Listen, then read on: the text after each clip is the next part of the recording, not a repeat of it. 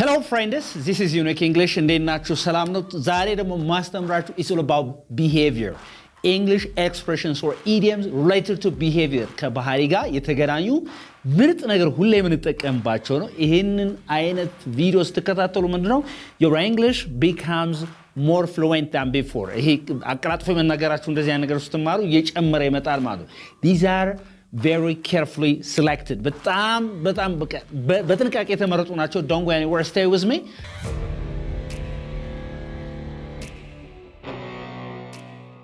ስለዚህ በደንብ አድርጋችሁ እንትን ትላላችሁ መጀመሪያ አማርኛውን ነው መነግራችሁ and you guess the meaning all right ስለዚህ ኮሜንት ላይ ጽፋላችሁ ማለት ነው ገስ የምታረጉት ነገር ከዛ ታያላችሁ ማለት ነው all right listen to me right now ለምሳሌ ያንድ ሰው የተበላሸ ባህሪ ያለ ወይም መጥፎ ባህሪ ያለ አይደል እና አሁን እየተሻሻለ ነው ስትሉ what can you say in English ስለ ባህሪ ነው የምናወራው እየተሻሻለ ነው I just want you to use expressions I don't want you to use words word ብቻ እንጠቀም ሳይሆን ምን ትላለህ አሁን ለምሳሌ you're acting good he's acting right is your behavior is changing this is not an idiom all right behavioral change so you this thing all right straighten velocity straighten up ስለዚህ he was acting ስለዚህ straighten up straight ምንድነው እሺ straighten ማለት መቃናት አይደል ስለዚህ የተሻሻለ ነው ያሁን ባህሪው የተሻለ ነው ጥሩ የሆነ ስትሉ you use this straighten up ማለት ነው for example last year he was acting badly ምንድነው አክት ያደረገ የነበረው he was acting badly his behavior was bad but this year he has been he has been straightening up he has been what straightening up ምን ያለ ነው አሁን እየተሻሻለ ነው ስለዚህ እስቲ አሁን እየተሻሻልክ ነው በለኝ ነን እስቲ you're straightening up you are straightening አይንጂ ጨምር እንጂ you're straightening up በለኝ እስቲ አሁን ምንድነው ያልከኛለ ባህሪ እየተሻሻለ ነው ስትሉ you're straightening up you're straightening up ስለዚህ thanks God እስቲ ጨምሩበት እስቲ እንደው ይመስገን እሱ እንደው thanks God በርሲ እግዚአብሔር ይመስገን እንደው ፈጣሪ ይመስገን አሁን ባህሪ እየተሻሻለ ነው ስትሉ thanks God you're straightening up okay you were an out and out gambler a year ago but now thanks God you are straightening up ብትሉት አንድ ሰው out and out ምንድነው out ምንድነው which and ጨምርበት out and out ማለት ነው የለየለት ማለት ነው የለየለ ቁማርተኛ ነበር you are out and out what you were out and out gambler right isn't it ስለዚህ ምንድነው ዛሬ gambler means ቁማርተኛ የሶ ነው all right ስለዚህ የለየለ ስትሩ out and out የሚለው ነው ስለዚህ you were an out and out gambler but now you're straightening up አሁን ባህሪ እየተሻሻለ ነው እየተለወጠ ነው ስትሉት አንድ ሰው you're straightening up right ሳትጠቀሙ ይሄንን ምን ማለት your behavior ምናምን ማለት ይችላልላችሁ አይደል but you can use this we are talking about what idioms what are we talking about idioms ነው እንትን ያልን ያለ ነው okay ስለዚህ በጣም ጥሩ ያንድ ሰው ባህሪ ደግሞ wild ቢሆንና ከቁጥጥር ውጭ ቢሆንባችሁ what can you say in English ባህሪ ከቁጥጥር ውጭ ሆኗል በለኝ እስቲ you're out of control you're out of control you're ቀጥታ ነው እኮ out of control ስትለኝ ቀጥታ ነው አይደል ከቁጥጥር ውጭ በቃ your behavior is out of control okay but can you use idioms ፈሪጣ ንግግር ተናገር yes your behavior is out of hand very good so that like your children or you're out of hand እስቲ በለኝ እስቲ you're out of hand you're out of hand ለምሳሌ የሆነ ሰው ደውላችሁለትና hello አላችሁት where are you አላችሁት I'm somewhere አላችሁና ከዛ don't you come home you are late to come ምን አገባኝ I know you're out of hand right ስድ እንደሆነ ከቁጥጥር ውጭ እንደሆነ ይገባኛል I know you are out of hand do you understand me yeah so are you out of hand no I'm not I'm not all right okay ስለዚህ ከቁጥጥር ውጭ ሆነ ባህሪ ቁጥጥር not controlled out of hand ማለት ነው ምን ማለት ነው ስለዚህ out of hand ስትሉ ማለት ነው not controlled or out of control ምን ማለት ነው out of control ከቁጥጥር ውጭ ከሆነ አንድ ሰው ምን ትሉታላችሁ ማለት ነው you're out of hand I just want you to make sentence አረፍተ ነገር የራሳችሁን comment section ላይ ስሩ እስኪ አረፍተ ነገር ስትሞክሩ ነው ዛም ታሽሽሉት ስለዚህ like out of hand straighten up I think it's clear yes or no all right so like እዚህ ጋር ለምንድን ነው she ስትሉ ደግሞ እሷ ከቁጥሩ ጨኝ ስትሉ ምን ትላላችሁ በዛው ግራመሩን እየለመዳችሁት she is out of hand she's out of hand she's not obedient to her father yes or no Yes. yeah when was the time that you became out of hand Me? No. Yeah. Not me. My brother. I mean, like till 17, 16, you're okay. You're obedient to your family, but when you became like 19 and 20, you became out of hand. Yeah. That's what you told me last time, man. ከዛ ግን ያው ተመልሻለሁ። ተመልሰሃል ስለዚህ out of hand ማለት ምን ማለት ነው ከቁጥጥር ውጭ መሆን ማለት ነው እሱ ባህሪያት ከቁጥጥር ሲሆን out of hand ትላላችሁ ማለት ነው yes or no አሁን አንዳንድ ሰው ደግሞ ምን ይላችኋል ደግሞ በጣም እንደዚህ ለምሳሌ በቀላሉ የሚናደድ ሰው ከሆነ what can you say in English እስቲ ንገሩኝ እስቲ በቀላሉ ቱግ የሚል ሰው ምን ልጠቀም ምን አይነት vocabulary ልጠቀም He's such a hot-tempered. hot-tempered that's very good hot-tempered yeah ግልፍተኛ right ብው የሚል ነገር okay yes ሌላስ እሺ እቺን ተጠቀሙ እስቲ have በሉሲ a short fuse ታውቃላችሁ ማለት እንደሆነ fuse ያው እንግዲህ ከተፈታ fuse ምን እንደሚሆነው you know what will happen yes or no ስለዚህ I have a short fuse ካላችሁ ምን ማለት በቀላሉ ቱግም ላይ ነው ሰው ነው ይያለ so do you have a short fuse No. No. Are you sure Yes. are you cool-headed Yeah. Somehow. right what about you do you have a short fuse እንዴ በቀላሉ ቱግ የምትል ሰው ነህ Sometimes. okay sometimes ስለዚህ ይሄ ምን ማለት ነው like ይሄንን has ልትሉት ትችላላችሁ ምን ትላላችሁ has a short fuse has what a short fuse it depends on the subject እንደምትጠቀሙት አይደለም እንዴ ምን ትላለህ ለምሳሌ she has ልበል ወርስ በቀላሉ ነው እኔ ቱግ ምን በሉኝ እስቲ I have a short fuse I have a short fuse when I have a conversation with my friend yes or no I have a short fuse when I have a conversation with my girlfriend yes or no በጣም እንደዚህ ምትነቅል ከሆነ ስለዚህ በቀላሉ ቱግ ምትሉ ከሆነ ምትናደሩ ከሆነ ምድረው ብትሉት በእንግሊዝኛ short fuse ነው ምትሉት ምድረው ብትሉት short fuse በሉት short fuse say it again short fuse so I have a short fuse እኔ እንደሞ በቀላሉ ቱግ ትላለ በለይ እስቲ you have a short fuse በቀላሉ ቱግ ምትል አይነት ሰው you have a short fuse what's up በለይ እስቲ ጨምርበት እስቲ what's up በለይ እስቲ what's up what's up so you have a short fuse what's up ምን ነው ማለት ነው what's up ማለት እንደገና what's up እንዴት ነሽ ታዲያ ደህና ነሽ ይሆናል አይደል ስለዚህ ምን ነው በቀላሉ ቱግ ትላለህ you have a short fuse what's up do you understand me so like ስለዚህ short fuse long fuse እንዳትሉ እዚህ ጋር አልተፈጠረም ገና እና short ከሆነ long ተቃራኒ እውነቴን እኮ እዚህ ጋር short ስላለች እዚህ long ላርጋት ብለ ሌላ አንተ idiom ሌላ ልፍጠር ብለ እንትን እንዳትል ማለት ነው እስካሁን አላየውም እንደዛ አይነት ነገር do you understand me ስለዚህ እነሱ አሁን look she ስትልስ እሷ በቀላሉ ነው ቶግ ምትል ስትልሽ she has no have ልበል has ለምን has ሆነ ምክንያቱም she ስለሆነ third person ስለሆነ she have የሚባል እንግሊዝኛ የለም እሺ she has a short fuse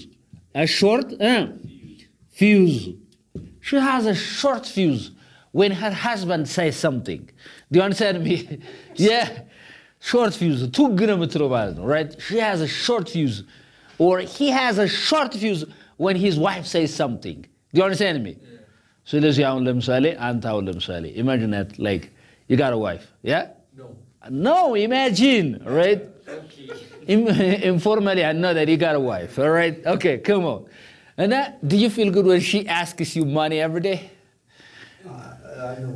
no you don't feel good right you will have a short fuse all right yes sir to get yeah so I want to know በቃ ገንዘብ ተስሉት በቃ የሚላችሁ ከሆነ why do you have a short fuse when I ask you for money ትላላችሁ ተጓተላላ why do you have a short fuse when I ask you for money ስጠይቅህ ለምን ነው ግን ቱግ ምትለው ምናምን ነገር ትላላችሁ when I ask you for money I don't know you have a short fuse ትላላችሁ ማለት am I clear ስለዚህ to have a short fuse means like ቱግ ማለት ነው በጣም መናደድ በቀላሉ when you become short tempered right all right so when do you have a short fuse ንገሪኝ መቼ ነው ቱግ የምትለው when somebody teased me off when somebody teases you when somebody makes fun of you አይደለ ምን አገባ all right he's no good all right ስለዚህ she has እዚህ ምን ትላላችሁ ማለት ነው ወንድ ከሆነ he has ወይስ he have ልበል hey he has what ንገረኛ he has a short fuse when መቼ ቱግ ነው የሚለው when somebody insults him yes or no do you have a short fuse when somebody insults you ሲሰድብህ ቱግ ትላለህ and what will be your reaction punching I will give a nickel sandwich right a knuckle sandwich all right okay yes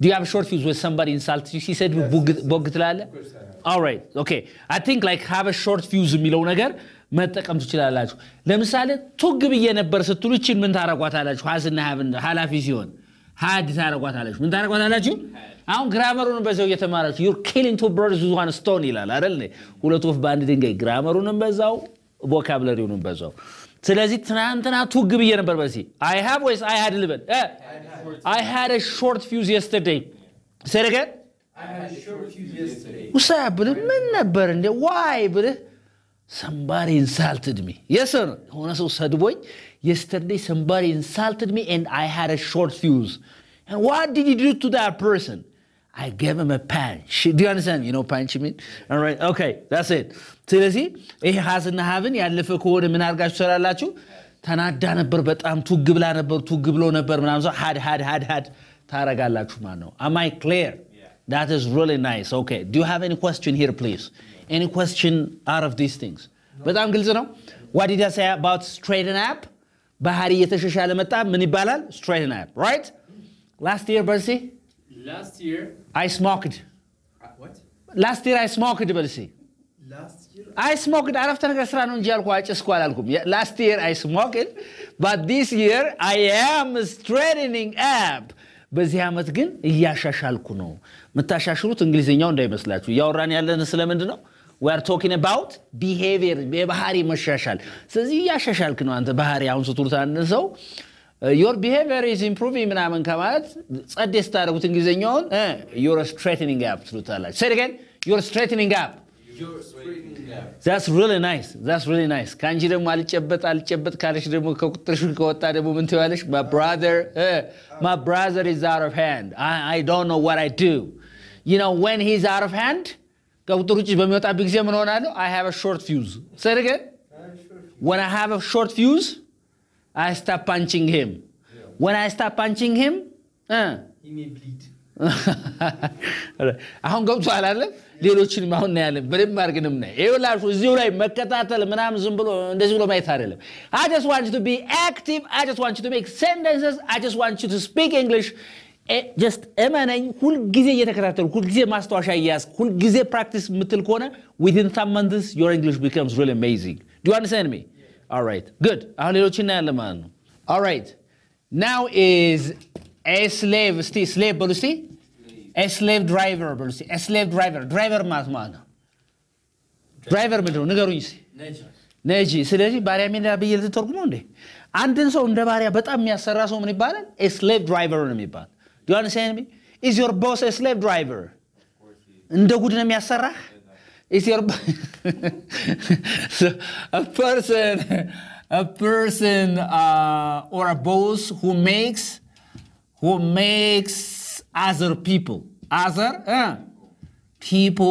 work hard work what አይ ኔጌቲቭ የሆነ እንትን ያለው ስሜት ነው ያለው ዝም ብሎ ጠንክሮ እንድትሰራ የሚያረግ ማለት ብቻ አይደለም ይሄ do you know the meaning of slave right so that a slave driver is a person who makes other people work like a donkey do you understand me በጣም የሚያሰራችሁ ሰው ማለት በጣም ምስን እስክትሉ የሚያሰራችሁ ስለዚህ under comment ምን ትላላችሁ ዛ ኮሜንት ስር who is your slave driver all right do you understand me my boss is my slave driver you can say or you can say oh my father is my slave driver right so do you like slave drivers I don't like you don't like them yeah. what's up they don't pay huh They don't pay, but they make you work hard. All right? Such kind of work is said to be daily grind. You don't daily grind, right? So, is that okay? Yeah. So, what kind of person is it? A slave? Driver. Like, ከከፈለ በላይ ማለት ነው ልክ እንደ ባሪያ የሚያሰራ ከሆነ that kind of person is called a slave driver ይባላል ምን ይባላል a slave driver ይባላል a slave driver I hate my boss በልስቲ I hate ስለ ጥላቻ እዚህ ላይ ቢቀርብን ይሻላል ወርዴ I hate my boss because he is what he is really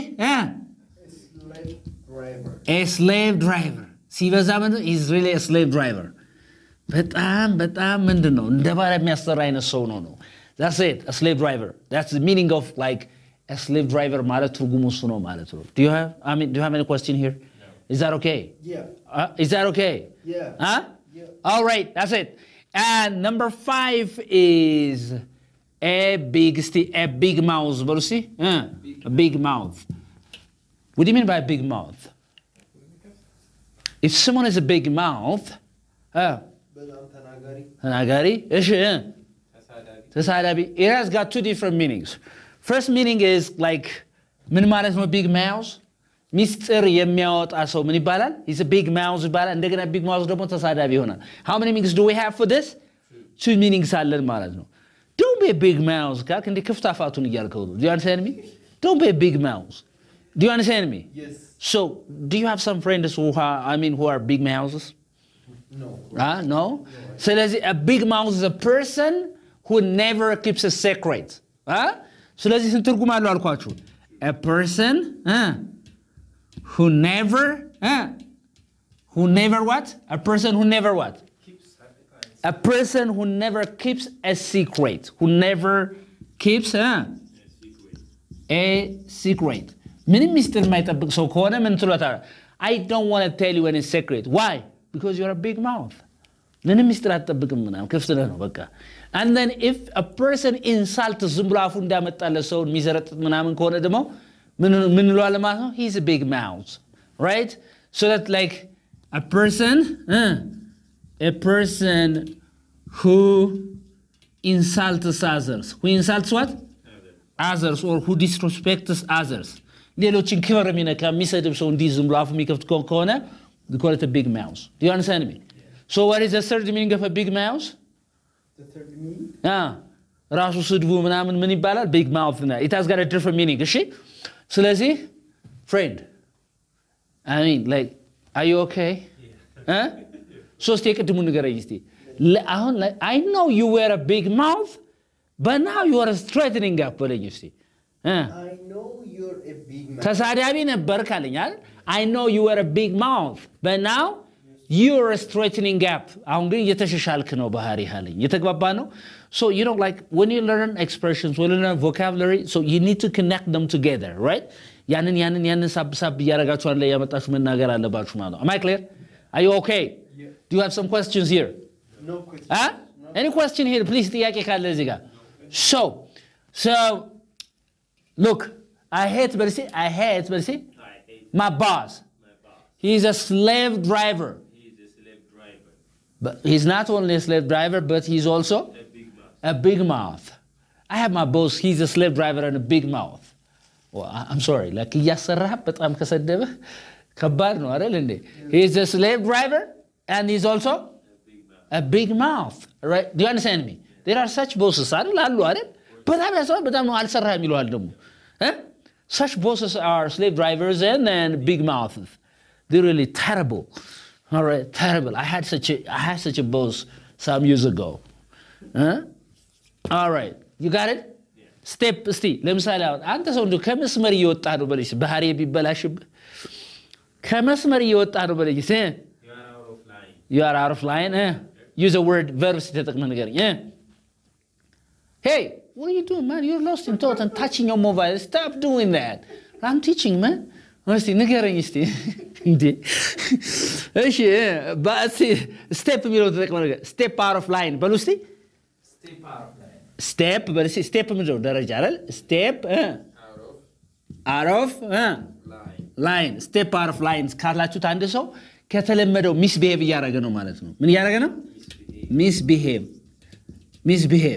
ስለዚህ ከመስመር ከወጣባችሁ መስመር እየወጣህ ነው በሉት እስቲ or to do something offensive ማለት ነው የሚያስከፋ ነገርም ከተናገረ to do something offensive አሁን የሆነ ሰው ክብራችሁን ቢነካችሁ ምን ትሉታላችሁ shut up you're stepping out of line እሺ ከመስመር እየወጣህ ነው ተጠንቀቅ በለኝ እስቲ ተጠንቀቅ በለኝ take care because you're stepping out of line አሁን ከመስመር ወጥ የሆነ ነገር ቢላችሁ take care you're stepping out of line right do you understand me yes so like ስለዚህ step out of line ማለት to do something offensive የሚያስከፋ ነገር እናንተን የሚያስከፋ ነገር ማድረግ ወይም ከመስመር ወጣ ብሎ የሆነ ነገር ማድረግ ነው that's the meaning of step out of line can you make a sentence አፍተን ነገር ሲሞክር hey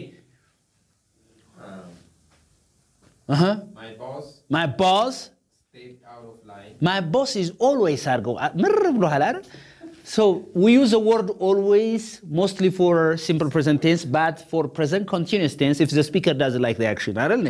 So my boss is always stepping out of line. ሁሌ ከመስመር ይወጣል በቃ ምናምን ነገር. Okay, you are always በለኝ እስቲ. You are always stepping or step? Stepping. ለምን stepping አረኩት? Out of line. Because እዚህ ጋር ያለው አር አለ አይደል እንዴ you're always but see you're always stepping out of line ሁሌ ከመስመር ደግሞ አንተ ትወጣለህ በነገራችን ላይ እቺ always የምትሏት ነገር የምትጠቀሟት ለምሳሌ I always drink I always run ትላላችሁ አይደል ለሲምፕል ፕሬዘንት ቴንስ ነው አይደል ነገር ግን alwaysን ለፕሬዘንት ኮንቲኒዩስ ቴንስ ስትጠቀሙ ስፒከሩ ምኑን አልወደደውም ያን ድርጊት አልወደደውም ማለት ነው for example if I say you always step out of line እስቲ alwaysን ብቻ ተጠቅሜ እንትን ኮንቲኒዩስ አላደረገው You always step out of line. Look, ልጻፈው አሁን ልጻፈው በደንብ አድርጋችሁ ተከታተሉኝ. You always step out of line. You always step out of line አላችሁ የሆነ ሰው ማለት ምን እያለ ነው? ሁሉ ጊዜ አንተ ከመስመር ትወጣለህ አላችሁ አይደል? ነገር ግን እቺን አር ደግሞ ተጠቅመ You are always stepping out of line ብላችሁ ሁሉ ጊዜ በቃ ከመስመር ትወጣለህ እያማረርኩ ነው ማለት when I complain ማለት ነው. Do you understand me? እስቲ ለምሳሌ you always come my home በለኝ እስቲ you always come ሁልጊዜ ቤቴ ትመጣ you are always coming to my home በለኝ እስቲ you are always coming to በቃ ሁሌ ደግሞ ቤት ትመጣለህ ምናምን I dislike the action of coming my home ያንተ መምጣት እኔ አልወደድኩትም ማለት ነው አንደርስታንድ አድርገኛል ስለዚህ when the word always is used with the present continuous tense the speaker doesn't like the action ማለት ነው አንደርስታንድ አድርጋችኛል ስፒከሩ ምኑን አልወደደውም አክሽኑን ያን ድርጊቱን አልወደደውም ማለት ነው ዋው do you like it never step out of line መስመር አትውጣ በልኝ እስቲ never see don't step out of line በልኝ እስቲ በሉኝ never step out of line አሁን የሆነ ሰው ቁጭ ብላችሁ ያወራችሁ ያለ ዝም ብሎ ከመስመር ጥፎ አንተ እኮ እንዲህ ነው ያለው man you're stepping out of line take care አላችሁታል ከመስመር እየወጣ ተጠንቀቅ ምናምን አላችሁት ስለዚህ to step out of line means to misbehave or to do something offensive ስለዚህ ስለ ባህሪ ነው አይደል ይሄ ሁሉ ነገር yes or no yeah ከመስመር እየወጣ ነው yeah that's it you have a little sister you call her where are you I'm in Piazza what are you doing there I am in a nightclub huh did you know that you're stepping out of line right okay that's it you got it okay big እስቲ big በሉሲ እቺ big headed በሉሲ አሁን ሄድ ምን ነው ራስ ነው አይደል big ትልቅ ራስ ማለት ነው no it's not big headed if you say somebody that I know you're big headed ብትሉት አሁን አንድ ሰው ምን አይነት ሰው መሰላችሁ ስለራሱ በቃ ትልቅ ነገር በቃ ኩፍስ ሚል እንዲ በቃ ትቢት ይወጣው ከሆነ he is what big headed do you understand me ጉረኛ ከሆነ ማለት ነው somebody who has guts an exaggerated opinion of himself or herself is called big-headed. Do you understand me? Am I clear? Yes. Big-headed. So, can you make a sentence with this, please? Democracy out of Tangar Bazisti. Big-headed በሚለው ጉረኛ በሚለው በቃ ራሱ አጉል በቃ ራሱን ከፍ የሚያደርግ ከሆነ so boastful አይነት ነገር ከሆነ boast what? እስቲ boastful በሲ or bombastic. Bombastic ከሆነ right? እሺ all right yes he's such a big-headed man he is such a big-headed man እሱ እንደዚህ አይነት ጉረኛ ሰው ነው right he is such a big-headed man and so I don't like to have a conversation with him what about you Sentence? Yeah. I want to be big-headed. But see? No, I don't want to. ጉረኛ ሆነ አትፈልግም? አንዳንዴ I have a friend who is addicted. ራሷን የምትል ሰው እኮ የለችም። ፍሬንድ ማይ ምናምን ስለ ራሷ መጥፎ ለሰው ነው አይደል? My friend is big-headed, all right? Okay. My friend is what? Big-headed. በጣም ጉረኛ ነው ሲበዛ ስለ ራሱ በጣም exaggerated opinion ያለው ሰው ምን ይባላል? Big-headed ነው የሚባለው, right? I don't want to be big-headed, right? What? But you do, right? Yeah. So what is the advantage of becoming big-headed? You give self-respect. You get self-respect? Yeah. From where? And sometimes it is the call of a day. All right. Those Actually, big-headed guys are respected these days. of course, these days, like there are such people who are highly respected, right? Yeah. Like if you try your best to be humble, like people will consider you like a foolish guy. Yeah. I'm sorry, right? But of course, this is a bad personality. Yeah. To be big-headed is not a good quality. Yes or no? Is it a good quality? No. It's not a good quality. It's not a good, But better to be humble. sometimes it's good. Huh? All right, that's it. Do you have a question again, please? No. Any question you have? No. We have left 3. ሶስት ይቀረናል በጣም ምርጦች ናቸው ወደ ኋላ ይቀሩ. I just want you to stay. So I want to explain well. Beyond the pale. But see, pale ምንድነው? የገረጣ ነገር ነው አይደል? pale የሚባለው ነገር beyond the pale ማለት ከመገርጣቱ በላይ ምናምን ማለት አይደለም. Does it mean like that? Yeah. Huh? No, I don't think so. So ምን ማለት ነው? ንገረኝ beyond the pale ማለት. Kadma. የተቀባይነት የሌለው ነገር ባህሪ ከሆነ ምን ትላላችሁ? It's beyond the pale ትላላችሁ. Your behavior is በሉሲ unacceptable ማለት ነው. unacceptable የማይቀበሉት የማትቀበሉት ነገር ከሆነ it's unacceptable. So it's beyond the pale. Say it's beyond the pale በሉሲ It's beyond the pale. So ስለዚህ ባህሪህ ተቀባይነት የለውም በሉኝ. ዊልድ ከሆነ ማለት ነው. Your behavior በሉሲ your behavior is beyond the pale. Beyond the pale. አይደለም? Your behavior is beyond the pale. እስቲ እንደገና your behavior is beyond the pale በርሲ Your behavior is beyond the pale. ስለዚህ beyond ማለት ባሻገር ነው አይደል? Yes. እሺ pale ምንድነው? መገርጣት። ስለዚህ ገርጣ ነገር ደስ አይልም አይደል? ከዛም በላይ በጣም ተቀባይነት ከሌለው በጣም ወጣ ያለ ባህሪ ከሆነ ያላችሁ your behavior is beyond the pale ትላላችሁ ማለት ነው. Do you understand me? Especially if it is not accepted like by the community and then if it is really bad ምን ትላላችሁ? Your behavior በርሲ Your behavior ፍጹም ተቀባይነት የለውም. Your behavior is beyond the pale ትላላችሁ ማለት ነው. ስለዚህ ባህሪ ተቀባይነት የለውም ማለት ነው. If something weird የሆነ ባህሪ ከሆነ ማለት ነው. Am I clear? Yes. All right, that's very good. That's very good. That's very good. Okay. And number 9 is mend. Mend በሉ እስቲ. Mend መጠገን ነው አይደል? Mend one's way. Mend what?